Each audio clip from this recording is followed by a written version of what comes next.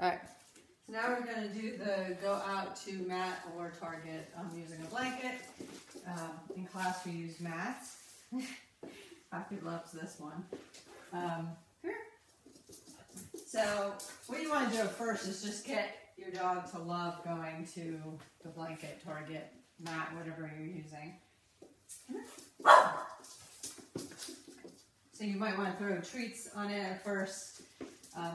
Fast forwarding here because Poppy, this is like his favorite game. So the point is that you want your dog to just love going to this target mat. Because in Treibball, you want them to go out pretty far and go behind the balls. So you will be using the mat or target behind the balls at first to get them to really love just running behind the balls and pushing them. So once your dog is going here, to the target pretty good, you increase the distance, go out. Yes, good boy. So, and then you can also say sit or lie down. Poppy usually just lies down on it.